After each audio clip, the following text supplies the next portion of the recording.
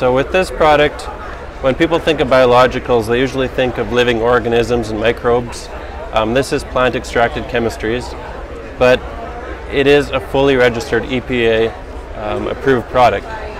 So what that means is we went through EPA registration and had to provide multiple years of university data and accredited research, and we had to actually prove our worth by showing that the product helps to reduce the it helps to reduce the severity and incidence of disease in field.